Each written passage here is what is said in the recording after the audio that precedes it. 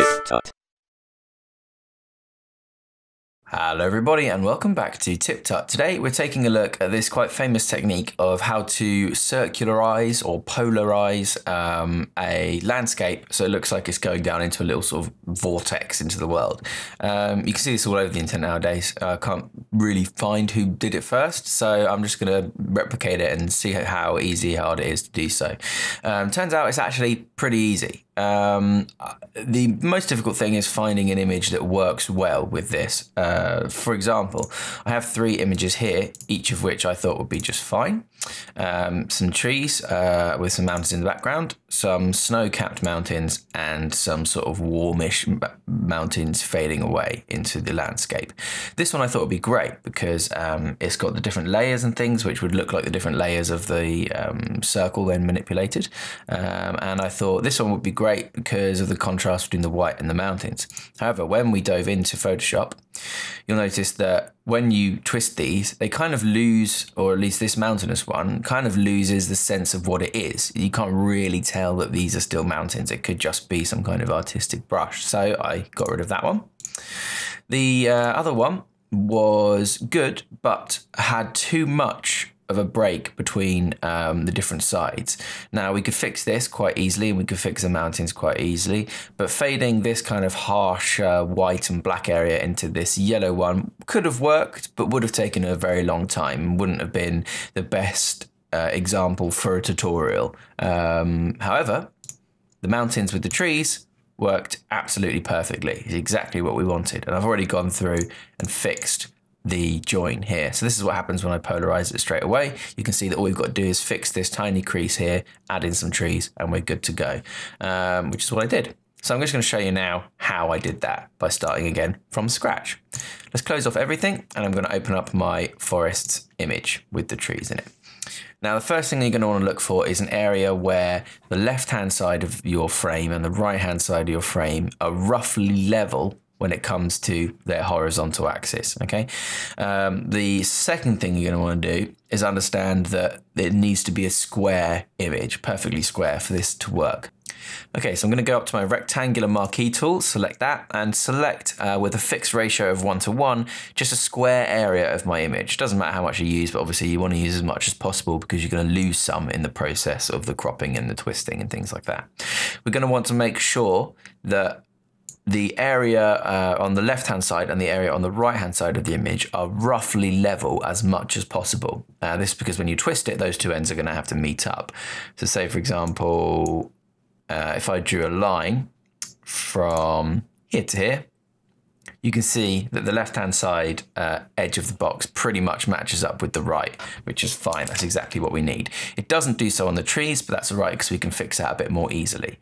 I'm going to say that's pretty much okay for us here. Maybe I'll just tweak it just a little bit to get rid of that tree. And I'm going to hit my crop tool and hit enter twice to give myself a square. The very first thing you're going to want to do is duplicate that layer. This is so that you've got a safe background layer which is completely untouched because this is a destructive process, okay? After that, you're gonna wanna go up to Filter, Distort, Polar Coordinates. This will create the twisted effect. It'll open up a little dialog box. Just zoom out so you can see your entire image, and you can see already that we're already most of the way there, okay? It is gonna create some weirdness around the edges, which I'll just show you when you hit okay.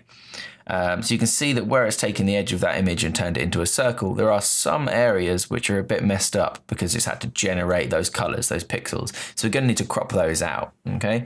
So go over to your crop tool again, holding Alt and Shift, just click and drag until the edge of your box aligns with the edge of where the circular element ends.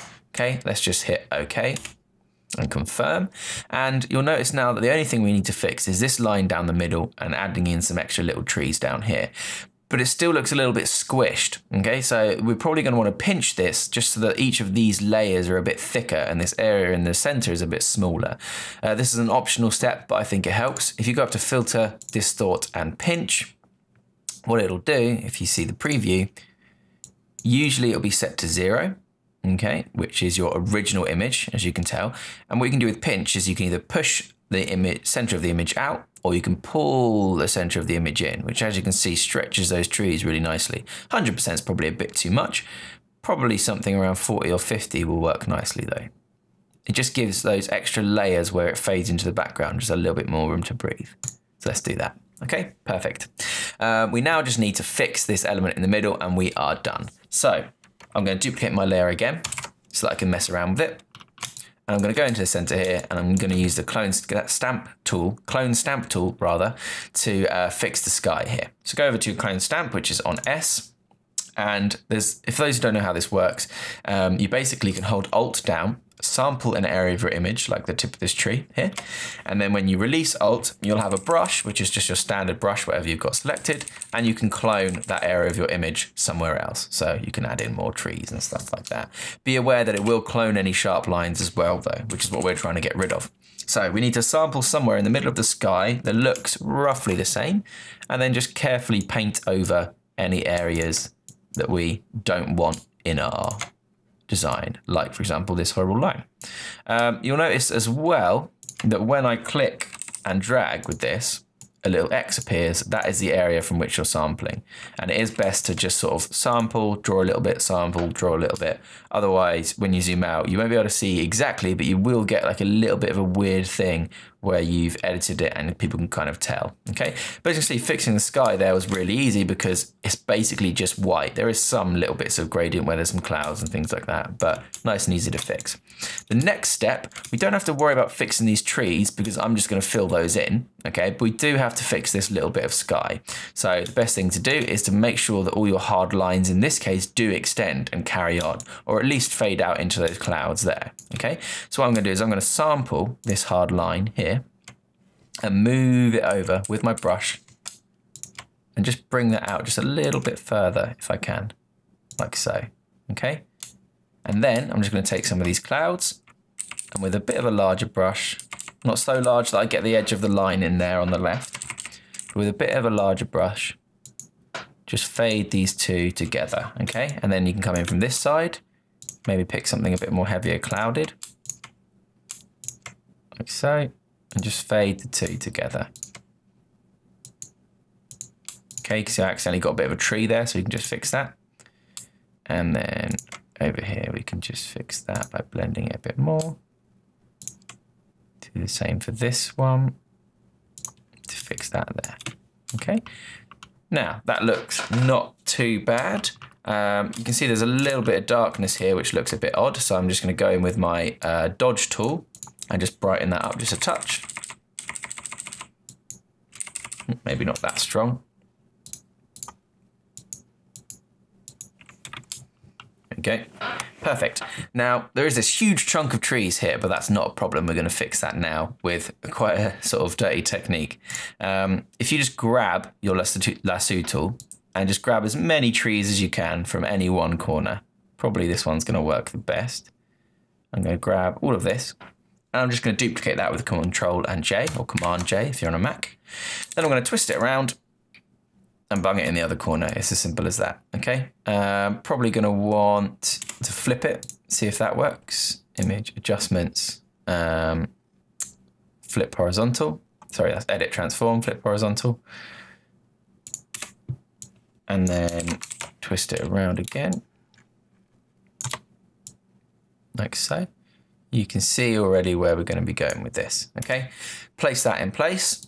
Might need to do this a couple of times with a couple of different samples of trees, for example, but add a mask to it, and then with a black brush and a soft edge, just go in and hide everything.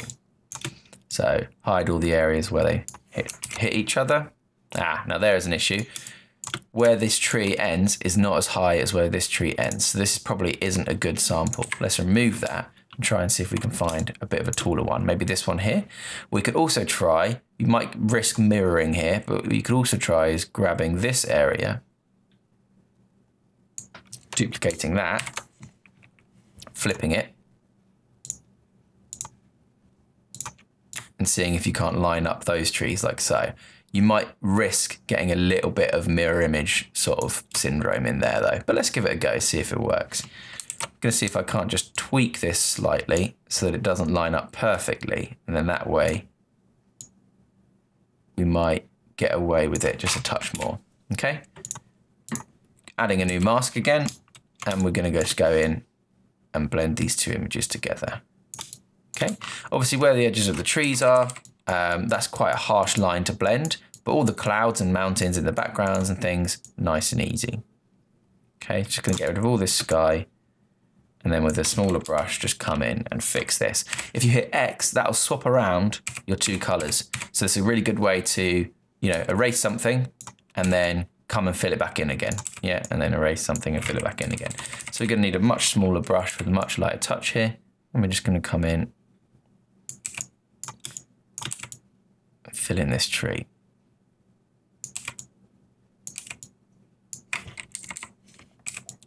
Like so. All right, perfect. Not too bad. You can see there's a little bit here, but you can only notice that because we know that it's there, okay? If someone who looked at this and didn't see where the join was, they might have thought the join was over here or join was over here. They probably couldn't tell. Obviously, you could spend much more time on this. I'm just sort of giving you a rough idea for the sake of a tutorial. Let's come in here, nice and small. And then just soften up the edge. See if we can actually just remove that tree entirely. Like that. That doesn't look too bad. Although if we came in with a different shaped brush, that might work a bit easier. So I take one of these weird rough brushes rather. You could probably get the edge of the tree back in a bit better there, so it's not quite as faded. And there we go, that's pretty much it. I'd probably keep tweaking. If you wanted to, of course, you could actually group all of those, duplicate them and merge them. And then you could come in again with your filter, distort and pinch and just push it just even a little bit further. Bearing in mind, you'll probably have to crop maybe. There we go. Just push it a little bit further even, and there you go. Job done. It really is as simple as that. It takes a little bit of time to get started with it, but as you can see, the end result is actually pretty cool. You could use this for all sorts of stuff, film posters or one of those inspirational quote things you see on Facebook, all that rubbish. So thanks very much for watching, everybody. I hope you enjoyed this one. Bit of an outlier, not something we usually do, but I saw it and thought it was really cool, so I thought, why not share how it was done? Hope you enjoyed it. If you did, make sure to subscribe and all that jazz, and I'll see you all next time. Remember to subscribe for more tips, tricks, and tutorials. Thanks for watching.